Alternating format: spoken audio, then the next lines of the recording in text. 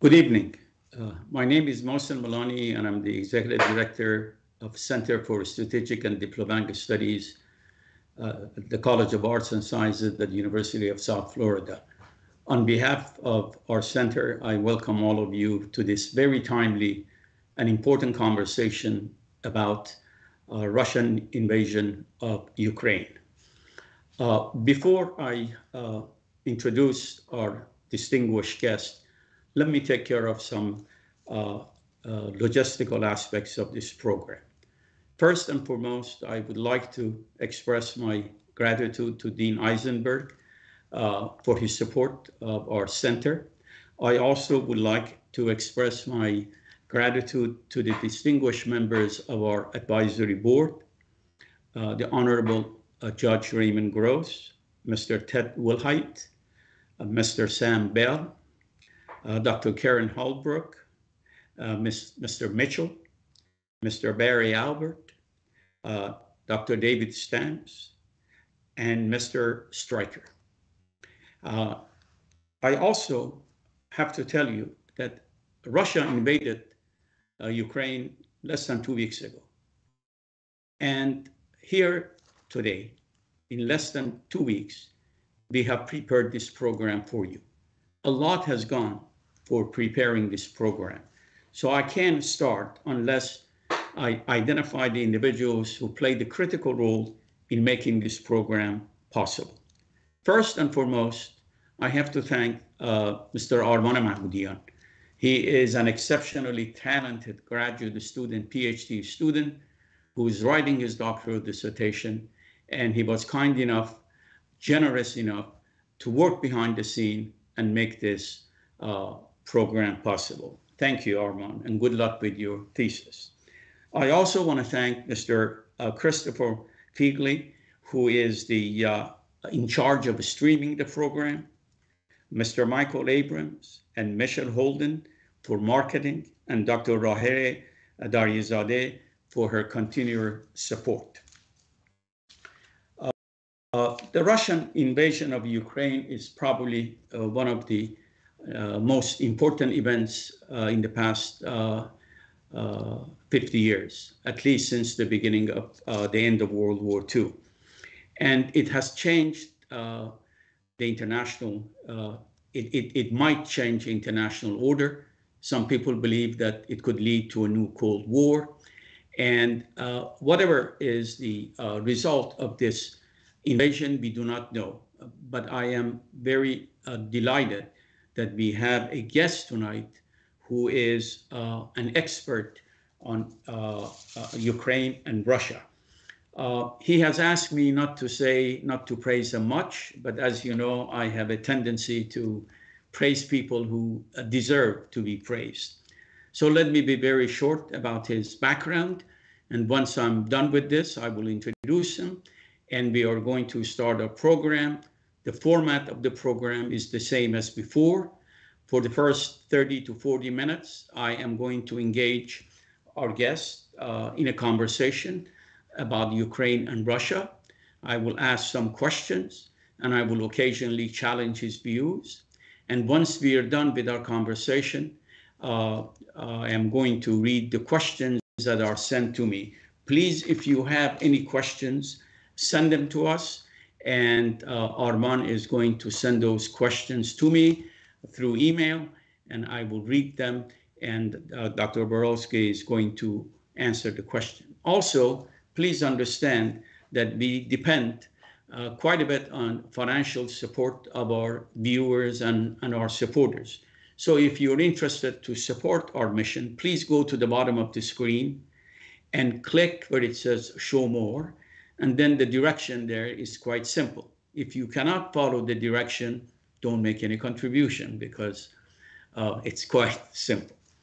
Our guest today is Professor Robert Baryiski, who is a renowned expert on Russian politics, military affairs, and energy. He is a prolific writer and has written extensively about Russia and international relations, and has been consulted on Russian politics and Russian relations with the people of Islamic heritage. During his 40 years of distinguished service at the University of South Florida, he served as the chief administrator officer of the Sarasota-Bradenton campus. He has taught a variety of courses on international politics. And as a former chair of a department where he served, I have seen just about all of his student evaluation. And I have to tell you, he was, and he still is, a first-rate teacher and a first-rate communicator.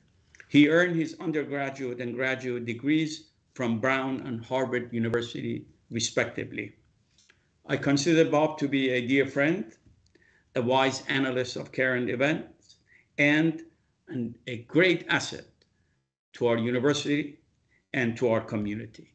Please join me to welcome Professor Robert B. Baryiski. Thank you. Thank you for that introduction. Bob, let me start very quickly asking you that President Putin of Russia claims that Ukrainians are actually Russians and therefore should be part of Russia. Is that true? Oh my goodness, Mohsen, you got to know that I have Ukrainians and Russians in my family. So I've grown up with this from my childhood. There's a really simple answer. If you went down to, let's say, the Ukrainian church in Northport and asked them what they are, they'll say they're Ukrainians. They won't say they're Russians. If you're in Ukraine, you ask people what you are, they'll say they're Ukrainians, and they have their own language and their own land. So if you have your own language, your own land, and your own ethnic identity, are you not a people? Who's to tell you you aren't? The thing is, all of Russian culture and civilization really began in Ukraine, in Kiev. And Kiev fell to the Mongols and was wrecked also through civil wars. That allowed Moscow to rise up, and the Muscovites learned their governing ways from the Mongols and the Tatar-Mongol yoke. And then they rebuilt a huge Eurasian empire, and they came back and conquered, you know, the original homeland of this great East Slavic people. The Ukrainians always saw them as the Muscovites. And they call them, their nickname for the Russians who come and conquer you are Muscali, the Muscals. And, you know, so anyway, there is a Ukrainian people, but the Muscovite rulers always want to tell you you're just a branch of the family and your language is just a local dialect and you should just learn Russian and join the team. That's been the pattern for the last, I don't know, 500, 600 years. So that's an answer, a bit long, but there is a Ukrainian people and there is a Muscovite attitude towards them, which makes the Muscovite higher and the Ukrainian lower. And therefore the little brother has to listen to the older brother. When I taught a course on comparative politics of Russia, the Soviet Union was one of the countries we covered in our class. And I remember reading that Putin claims that Vladimir Lenin and Joseph Stalin gave Ukrainians statehood as part of the Soviet Union. Well, how do Ukrainians feel about this? Well, they this? drew a border, right? And they put the name Ukrainian Soviet Socialist Republic on it, right? Because yes. The Tsarist Empire broke up. This empire broke up twice in the 20th century, if you think about it. World War I, right? The Tsarist Empire broke up. Latvia, Lithuania, Estonia, Poland got their freedom. Everything else was reconquered from Moscow in a really bloody civil war, which killed at least 10 million people. So Ukrainians tried to rise up and establish independent statehood, but they couldn't do it. They were attacked by Poland from the west and the Red Armies from the east. And so Lenin promised statehood to the peoples. And you would like join this union of socialist states. And you were supposed to have your own language, your own culture, your own Communist Party organization, within your republic. So that's the way it was promised. But then under Stalin, in particular, they waged war on all the Ukrainian intelligentsia, basically shot people, went back and forth on the language issue. But in the end, finally, it was if you expect to go into the professions, have a decent job, you had better learn Russian. And so the Russian language became dominant again in the professions. But the worst thing is Stalin imposed draconian land collectivization laws on Ukraine, which led to this huge famine of some 5 million people or 6 million people. This is in the early 1930s. Think about that. That's only not that long before, World War II and Hitler. All these people were killed. And those who resisted, a lot of them were just rounded up and shipped off to slave labor projects that Stalin had in his 5-year plan, and also sent to Central Asia to dilute the Turkic Muslim population. So millions of Ukrainians died in Ukraine, and then others were just shipped off all over the former Soviet Union. Now, people know this, every family remembers this, the starving people, the situation that Stalin imposed. And let's put it this way. If Putin really wanted to have a good relationship with those people, he could have shown a little sympathy in his history. He left this completely out of his histories of Ukraine that he read on TV recently. Nothing about this stuff. Nothing. It's, we came down here, we liberated you, we gave you your culture, shut up. That's his attitude. So, Bob, if I understand you correctly, and please correct me if I'm wrong, it seems to me that Mr. Putin, the president of Russia, is the typical Muscovite. Yeah. Who is not going to let the Ukrainian people be free or go. Remember where his offices are. He's in the royal palaces, right, in the Kremlin.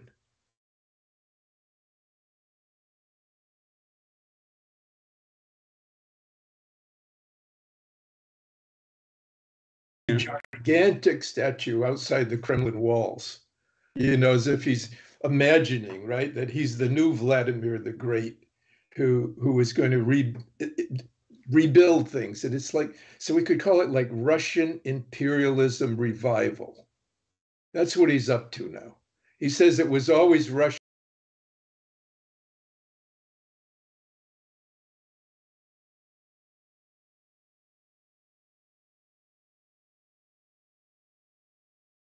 Recently. Yeah.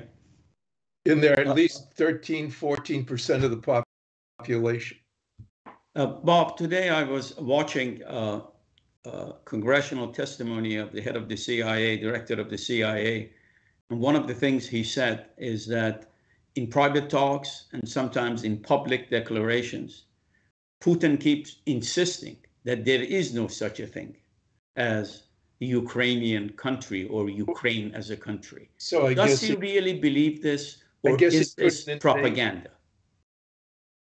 I don't think he really believes it. I think what he believes is that he's rebuilding the Russian Empire, and that to rebuild it, you have to possess that territory. And the same for Belarus, and at a minimum, northwest Kazakhstan. All the Russian nationalists believe this. I mean, the ethnic Russian nationalists, including the late Solzhenitsyn. He preached the same thing, that the Russian state has to have this core with the Muscovite Russians, the Belarusians, the Ukrainian Russians, and Northwest Kazakhstan. So that's the way they think.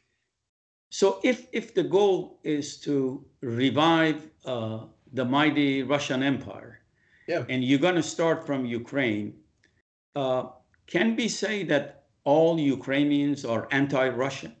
Or are there pockets in Ukraine where Putin's army and Putin himself can find allies? Well, voting patterns and everything over the first 20 years of independence kind of divided between East and West, or East and Southeast and West. And the language of preference follows the same pattern. So there was a tendency for the Western Ukrainians to be more anti-Russian, the the Ukrainians living in the East and Southeast to be more sympathetic, including a lot of the Crimea, and most of the people just sort of in between. I'll give you a good example, like the first Minister of Defense of Russia, of Free Ukraine, had a Ukrainian mother and a Russian father, and he spoke both languages. So you try to pull them all apart, it doesn't make sense. There are some at the edges, who are really feeling super strongly about one language or another and identity. But most people were comfortable with the idea that you could be Ukrainian and speak Russian, or be Russian and speak Ukrainian and all. And it's something hard for us to understand in our country because essentially, we have one dominant language everywhere. So since Putin's invasion, I must say that more and more people are angry about the Muscovite and this guy in particular. Why did he do it to us? What's he doing? I mean, look at this huge size of this invasion. It's way more than putting down a riot in Berlin in 1953, or putting down the Hungarian Revolution or revolution in Poland or the Czech Revolution. Way bigger, right? Way bigger. And that means he intends to stay, although he says, I'm not going to occupy. He's really working on taking that whole eastern zone permanently. Bob, here is for me, the most important question, for me personally. If I'm not mistaken, Putin came to power around 2000, the beginning of the 21st century. During the time that he has been the most powerful man in Russia, he saw what happened to the United States in Afghanistan. He saw what happened to the United States in Iraq. We thought that we're going to go to Iraq and be welcomed by the Iraqis. It didn't happen. It is very difficult, extremely costly to invade another country and to be able to stay there and turn a military victory into a political victory. So the question I have for you is, what was going on in his head? What made him think that his army is better than the US army, and that Ukraine, with 40 million population, bigger than Iraq, more populous than Afghanistan, more advanced than both of these countries, would just capitulate? And then I asked who told him this was going to work too, in his advisory circle. When he had this big staged meeting of the Security Council, the sanest, most experienced people were trying to say, slow down, let's negotiate more. And that included his foreign minister, Lavrov, who's the dean of all foreign ministers, very, very respected around the world. His minister of defense, who is of Tuvan, kind of Mongolian ancestry. His really tough guy named Kozak, who was responsible for, hunting down and shooting the most radical leaders in Chechnya. He even was saying, well, he was stuttering all over the place. And then he said, we should say what we want and that we really mean it, and do some more negotiation. Putin had them all sit down, impolitely so, on national TV. And then he made them all come up at the end. Well, the way Stalin used to do and make everybody say they support his program. And yeah, this was really a display of the power of a dictator. Yeah. And so he's a dictator. And he could make... And dictators always miscalculate. And what do we do about, you can't have anarchy, so you need chains of command, right? You have a president, he makes a decision. Or does the army just disobey? I mean, when they were overthrowing communism, this was a problem at first when Yeltsin wanted the army to come over to his side. But the fact that Gorbachev was kidnapped down on that island and down in the Crimea, allowed Yeltsin to say that I'm taking over as commander in chief, and therefore, I can order you to do things because your real president is locked up down there in the Crimea. And I've got copies of the leaflets he distributed to the soldiers. Bob, to be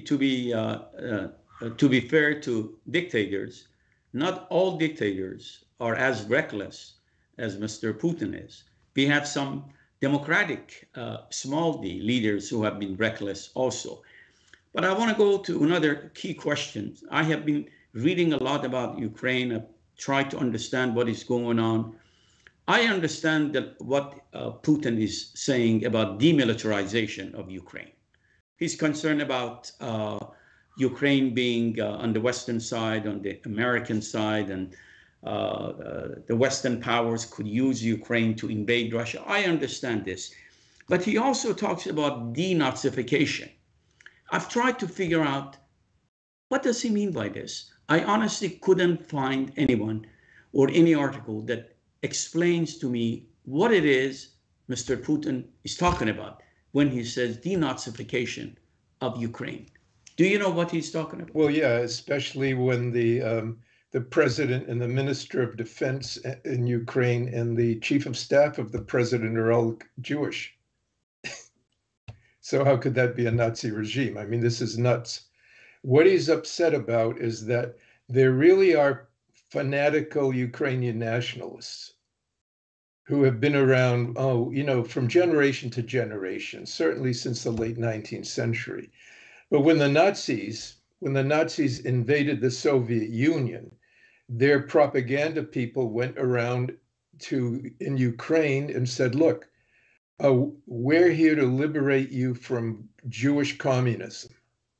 And there'll be a future for Ukraine in this arrangement after the war when things settle down. And because the Germans did not have enough Germans to carry out, their huge imperial mission, they started creating different kinds of regional ethnic allies and putting them in uniforms to be policemen or whatever. But they would never really let the Ukrainians who they put in uniform to build a real army, because Hitler intended to enslave the area permanently, as you know. There was a big argument about this even in Nazi circles. And so there were people who worked with the Nazis towards the goal of wiping out the Soviet Union and somehow figuring out a way to liberate Ukraine. Those people, their tradition stayed alive. I mean, some of them were fighting into the 1950s in the woods in Ukraine. We brought their key leader into protection in West Germany. Stalin had him assassinated, I believe, in 1954. And by the way, the person who received the assassin, who decided to defect because he knew that Stalin was dead, but this was Stalin's machine still, KGB operation. They were telling him he was going to come back to Moscow and be decorated. And he thought, I'm not going to come home to be decorated. They're going to shut me up so that I don't talk. So he skipped over to our side. But we kept contact with a lot of the anti-Russian nationalists, even some of those who had collaborated with the Nazis, because we were using them for anti-Soviet activities. So there is some such thing. I know about this very well, personally knowing people in the area. And so this is what Putin's complaining about.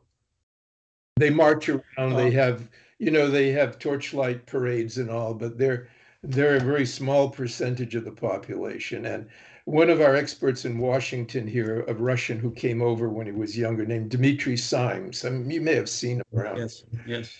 Before they shut down our access to one of these Russian talk show stations, Dmitry told them off on this on live Russian TV. He said, the biggest mistake you're making is with all this denazification nonsense. Nobody believes it. It's ridiculous. Yeah. Stop it, because it's just wrong and ridiculous. And he said, besides, you have neo-Nazis of your own in Russia, and they do. They have similar kinds of organizations who are extremely fanatical, great Russian nationalists. Putin is not letting them march around these days, but There was a time in the 1990s when they were marching around and having parades and the rest of it, and they got involved with this party called Zhirinovsky's party. I forget what they call themselves some kind of socialist party, but fascist. Yeah, they have them in Russia. So anyway, it's absurd, but there's a little bit of truth to it. But he's looking for an excuse, you see, to purge the country. I want to go in there and purge them. So I'm going to purge them of Nazis. This is crazy. It's like Stalin coming in and, arresting people, throwing them out of office and all, using an excuse of something. All right, Bob, there are right now two schools of thought that I know of about President Putin's decision to invade Ukraine. One is, and I think it is in the minority based on everything I have seen, essentially says that NATO expansion after the collapse of the Soviet Union has created fear and anxiety in Moscow. Their perception of threat has been elevated, and therefore Putin, by invading Ukraine, is trying to put an end to it. In other words, they blame NATO expansion for what Putin has done. On the other hand, there are people who say, no, this is an excuse. The real reason is because Putin wants to just annex the whole country. Where do you stand in this? Where do you stand in the argument about NATO expansion? Russian imperial revival, that's his ideology. So actually, he's much stronger now vis-a-vis NATO than he was, 30 years ago. Think about it. I mean, Russia was in a financial collapse after the breakup of the Soviet Union. And in a sense, NATO, was keeping order in the region.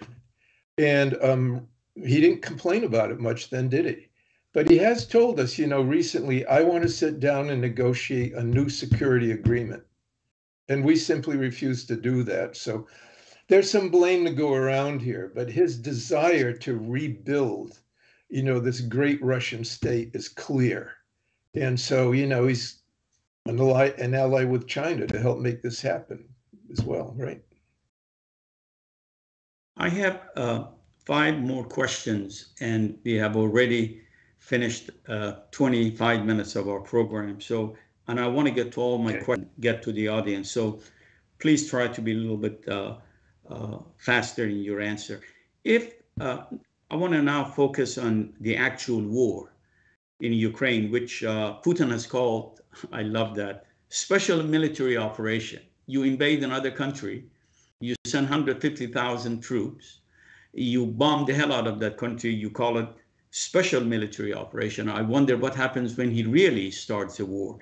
What is your assessment of the situation in the 13th day of that tragic invasion? Hey, by the way, we did things like that. We couldn't call the Korean War. It was a UN peacekeeping arrangement or something, right?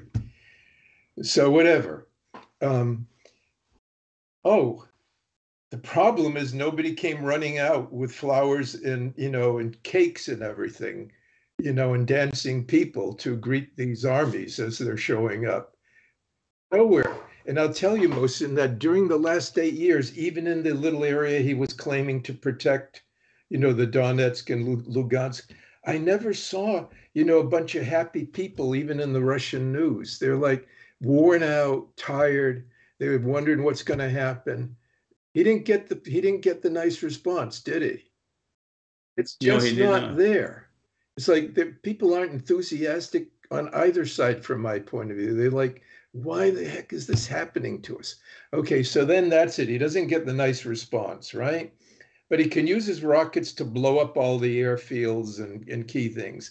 But he doesn't blow up everything because you see the trains going every day from, Lviv to Poland, and stuff's still on. But he blows up basically the military infrastructure that we spent 8 years building up. He blasted it all, right? That's demilitarization.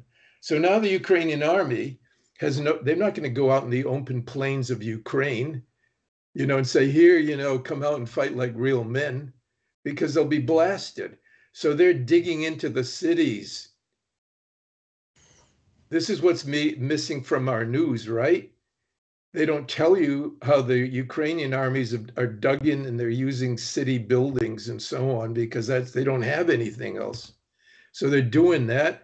And now Putin, who said, "Oh, we're not going to harm the civilians," he can't win his war without blowing up cities. So his war plan was ridiculous. He thought he'd blow all this stuff up and people will come out with flowers and cakes and stuff. And instead, he blew everything all up. And the Ukrainian army is sitting in the cities, using the heaviest buildings in the most appropriate places as fortresses.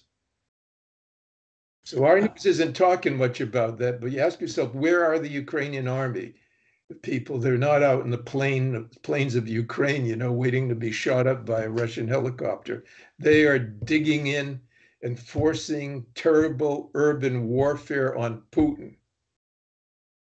Right? This is exactly what a hybrid warfare is.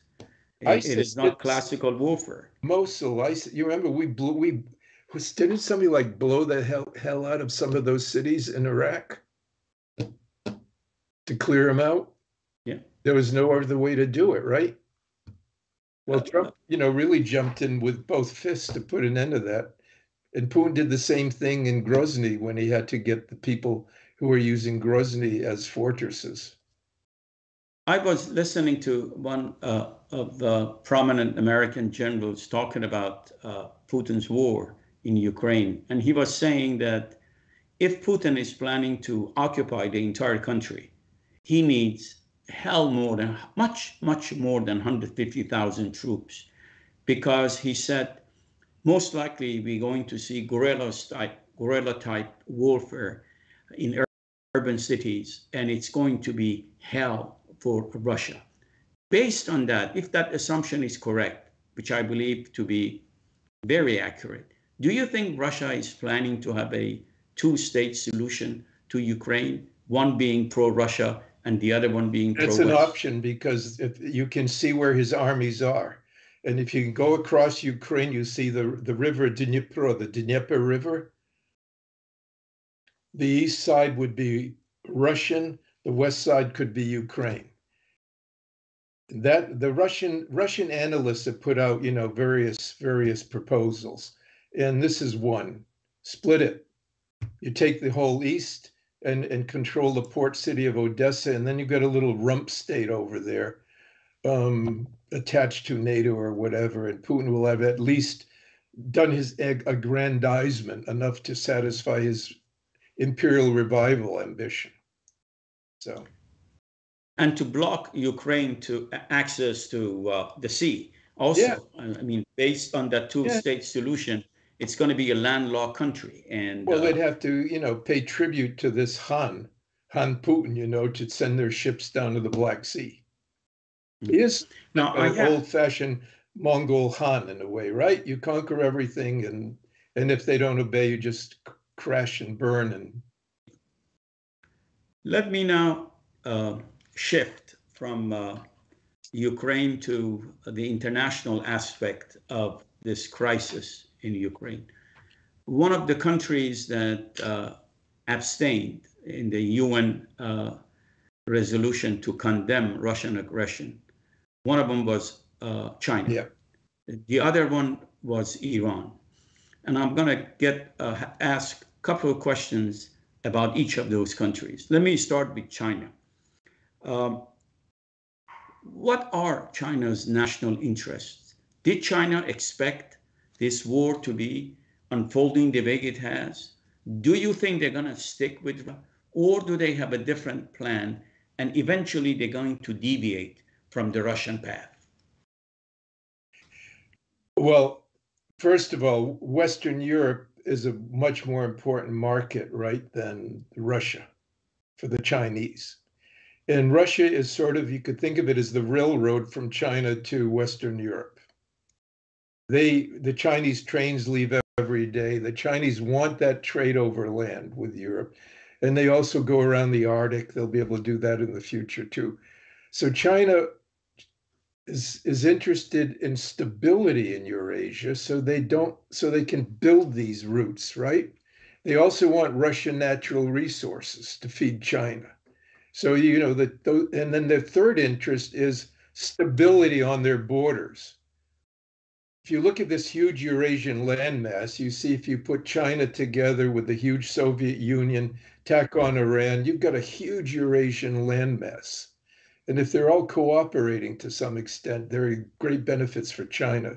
But the instability part, you know, the Chinese don't want that. And I would say maybe that the mess that Putin's created might have made the Chinese think more carefully about plans to attack Taiwan sometime soon. That is just too damaging to society, economic interests, etc. Well, if China is contemplating about doing this, they should look at what happened to Russia financially. Yeah. How financial pressure on Russia Yeah. is essentially destroying the economy of that In the country. meantime, the Chinese will get better deals on oil and gas and coal and metal from Russia because Russia's getting desperate. The trade already jumped like 30% during the month between Russia and China. And further, China's got had a problem this year with wheat crop. You know, and Russia can export a lot of wheat to them too. So, I mean, China will take care of itself in this. And if it gets so bad, they might separate with Russia. But why would, you know, Russia needs to sell to them, and they're going to take advantage of that. But Bob, if you have to, if you look at China's relationship with Russia before the invasion and look at it now, do you think the Russian invasion of Ukraine has increased the chances of cooperation between Russia and China in the coming decade?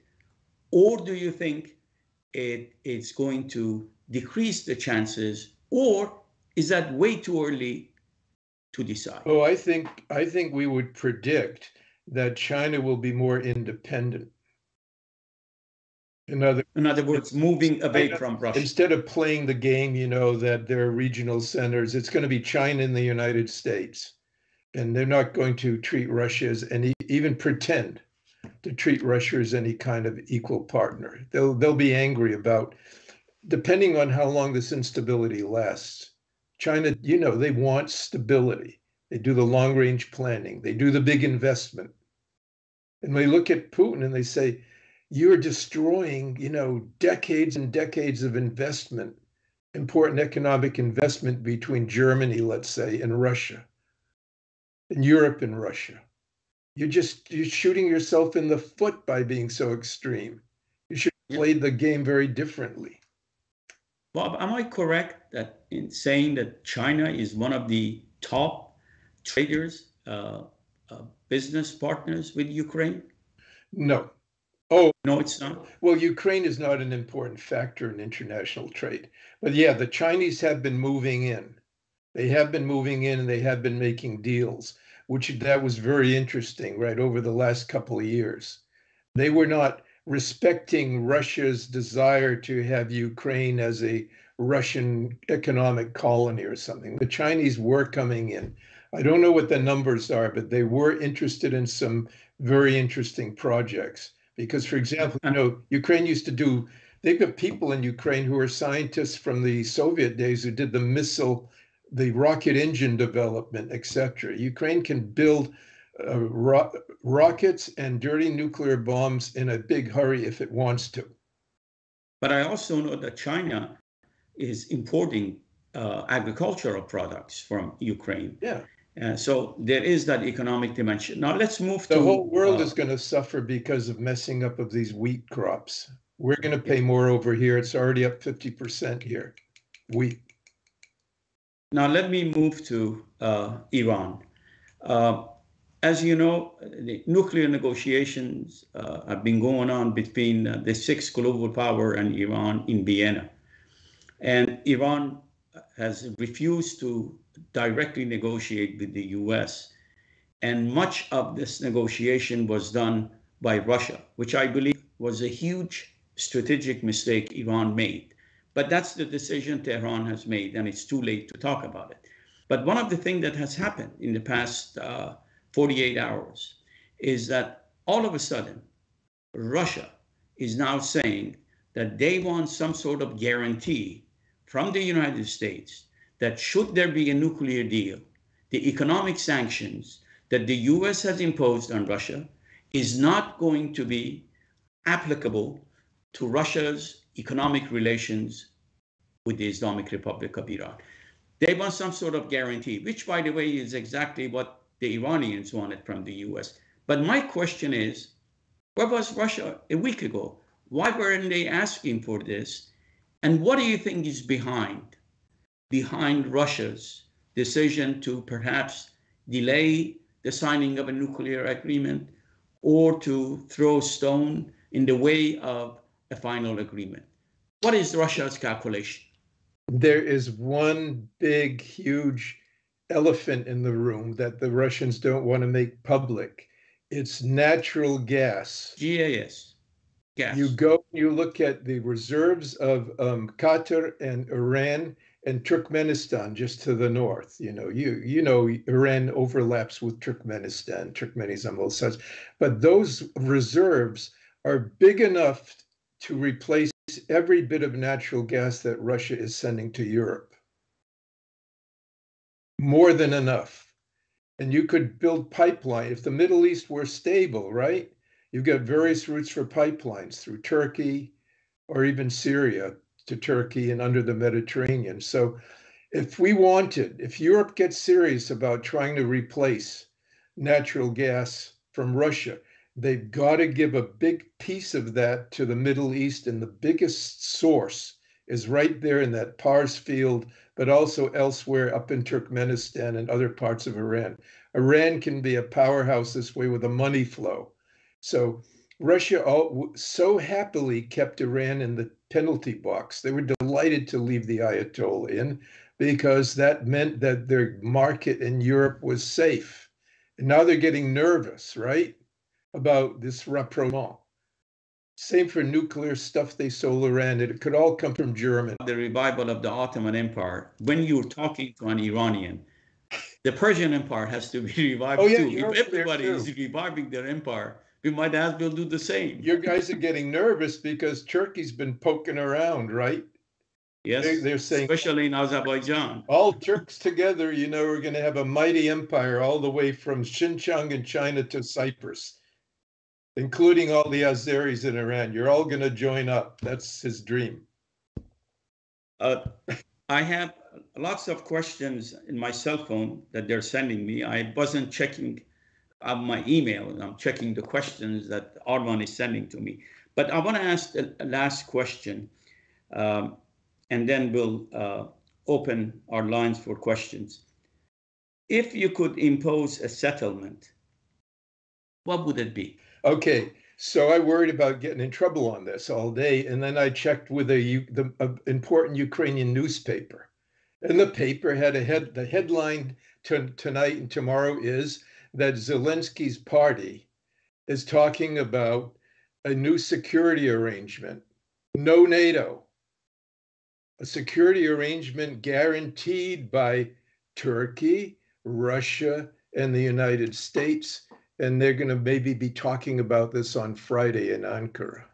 What does that mean? Though, too, referendums on other questions like what part stays in Ukraine and so on. So if I understand you correctly, the solution is Ukraine would be neither toward the east nor toward the west. It would be neutral. Right. That's the only way they could ever be happy because they keep getting ground down. They did after they did it for hundreds of years, being ground between Russia, Poland, the Austro-Hungarian Empire, the Nazis, the Soviets, now NATO and Putin. Are you optimistic about that option?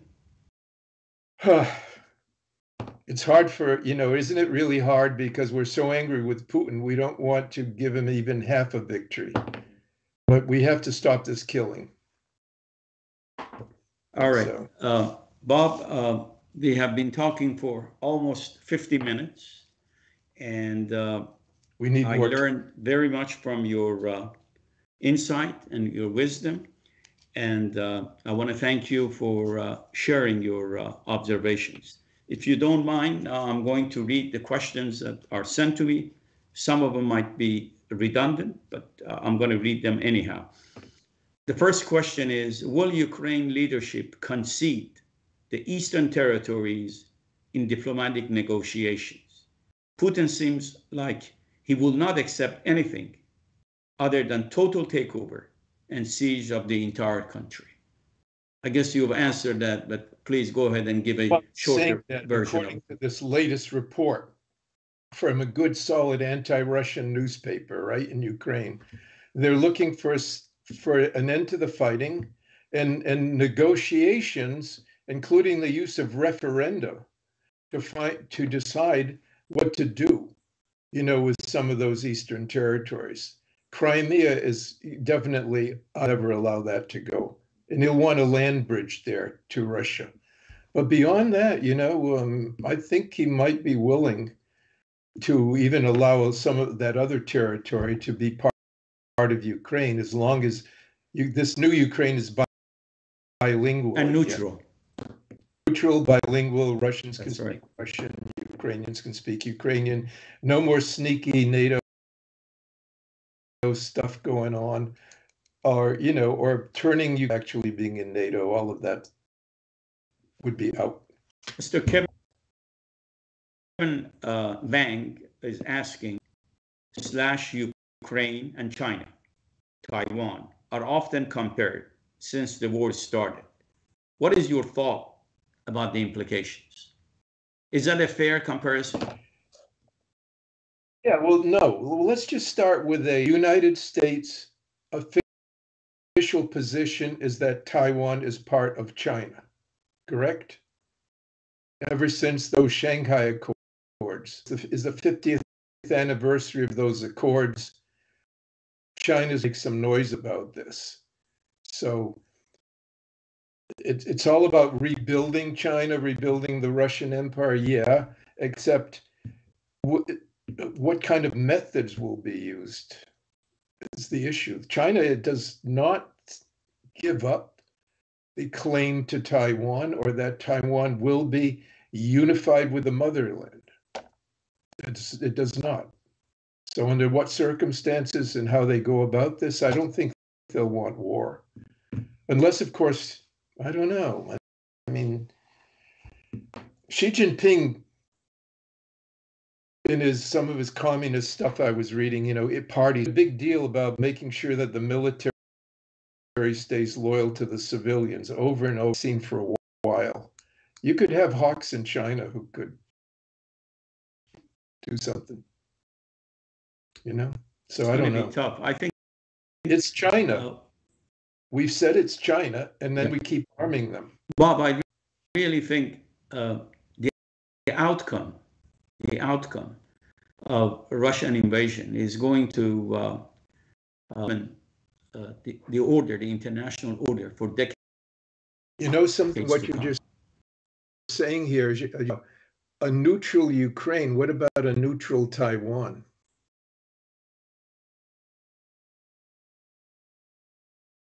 That would be interesting. That would be an interesting thing. As a proposal from China. Because the Chinese don't want any NATO set up around them. This is something they made clear. That's why they favored something to resist them in Europe. They do about that whenever they talk about Ukraine. Mr. Paul Sarno is asking, is this Russian attack hurting negotiations by the US to complete the JCPOA revival or the Iran nuclear deal? That's king about, if it should be clear to everyone that if you're going to take a long-range view and replace or reduce sharply Russian natural gas, you can replace it with Qatar and Iranian natural gas. Folks over here, think they'll just have LNG tankers, going all the time over to Europe. There's some of that, but Putin also has new LNG massive plants up in the Arctic. But, if you want to get rid of that dependence, you should go and look at Iran and say, look, this is a great source. Yeah. Let's work towards this. Bob, since 1979, when Iran was the leading, Iran has been losing its market, oil market, and really has not been able to export its natural gas. And when you combine the natural gas with Iranian oil reserve, Iran is or number 2 source of energy in the world. And I think Putin's invasion has created the unique opportunity for Iran to change the direction of its foreign policy and take advantage of the new opportunity for Iran to be able to lost markets in its oil and gas. Iran should, start talking about this openly, right, with Europe. And we know there's a rival across the Persian Gulf who really doesn't want to see Iranian oil industry really skyrocket. Absolutely. Or Absolutely. Iraq's, because Iraq has a tremendous reserves as well, especially for oil. So there's no shortage of oil. And even at $40 a barrel, there's no shortage of oil. At 120, you could start squeezing it from rocks again in Montana. I mean, it gets ridiculous at that Iran price. right now is exporting about 700,000 barrels of oil a day. Maybe the actual number is higher or lower, I don't know, but it's about 700,000. But they can easily go up to 2.3 million barrel a day, which is what they had before President Trump imposed unilateral sanctions on Iran. And that can help bring down the price. And that's why it is so important for Iran right now to take maximum advantage of this opportunity and begin to negotiate with the US directly now, not tomorrow, not 5 days from now, but now. But the Russians are putting a lot of pressure on Iran not to do that. I know. Russia's got to keep them in the penalty box. That's right. Penalty box is the best description of this.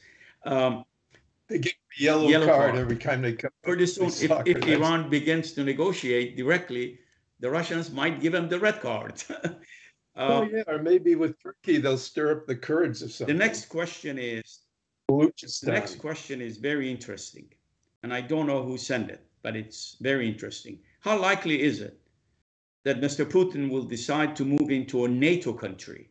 And what do you predict the NATO alliance's response would be? Okay, this is really tricky because I noticed something. He was chatting the other day with the Aeroflot stewardesses. This was the weirdest meeting I've ever seen. He took his long table. He filled it up with a whole bunch of beautiful stewardesses from Aeroflot, and he sat cozily with them, not like, miles away. And he's chatting away about everything. And somehow he commented on, he's kind of showing right now that he's making war against NATO and getting away with it. If you think about it, right? He is. And then if you look at the NATO agreements, you look at that wonderful Article 5 or whatever, it says an attack on one is attack on all. But then what comes next? Who decides whether to go to war or not? It's not automatic. Yeah. So he would love to take Estonia because NATO right over next to St. Petersburg is really a bit too much for him. All right. I have 2 more questions that I'm going to read, and then we will end our conversation. About Christopher Matos is asking, how do you think that the protests in Russia will affect the outcome of this crisis or Putin's decision to continue the war on Ukraine? Well, there haven't been really big demonstrations compared to what we've had in the past. There'd be 100,000 people out at sometimes in the past. They're not out there now. And I think as the weather gets warmer, it'll be a problem for them. The body bags come home, the people find out about the deaths better.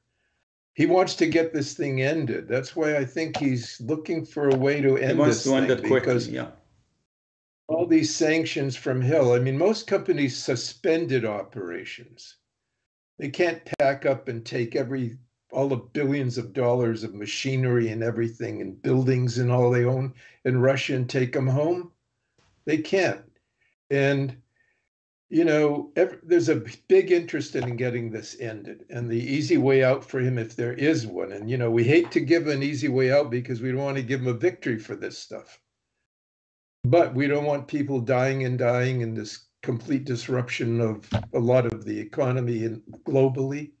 So we'll be looking for it. They're talking behind the scenes now, Oh, you bet. Mohsen. You bet. Even little thing up there in Belarus, the Russians would give them a package of documents that go home. We're not hearing about it. All we're hearing about is the humanitarian corridors, right?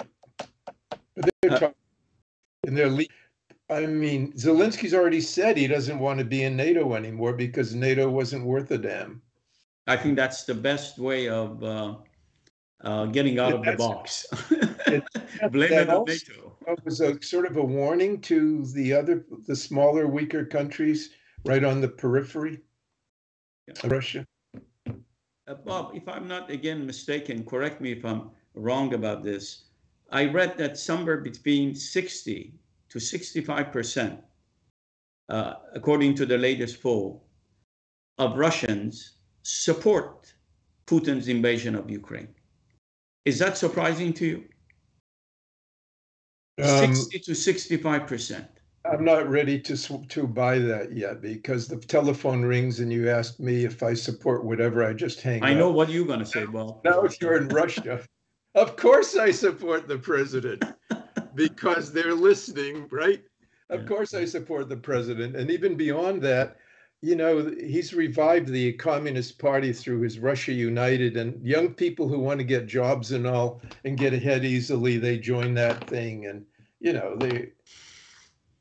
if it gets really ugly at home, they might really come out and say they're against it. But right now, it's a little bit too soon.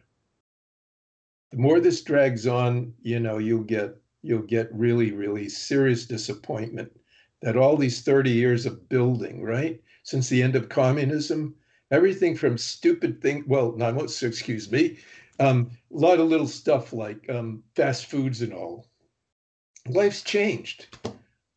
In the old days, you'd have to the stores were absurd. Now they're just like ours on Red Square. So it's lots changed for better. They don't want to go back to that old days. I guess when powerful countries invade weaker countries, they never ask themselves a simple question: how the hell am I going to get out? How am I going to get out? Well, because getting in is the easy part of a war. He keeps saying he's not staying. Well, let's see. See, he'll just say, I told you I wasn't staying. Well, he is probably... I got the neutralization. Well, if he achieves the goal that you described, that is dividing Ukraine essentially into two parts, God knows. And maybe Zelensky knows that, and that's why he's trying to signal Putin that, look, forget about NATO. I learned my lesson, and let's just put an end to this. Exactly. Well, he started that way when he ran his presidential campaign, and that whatever forces pushed him, down this NATO and arming path. And by the way, where are the Ukrainian oligarchs? We're always punishing the Russian oligarchs. This pro-Zelensky newspaper sent, like a question to something like 25 of them.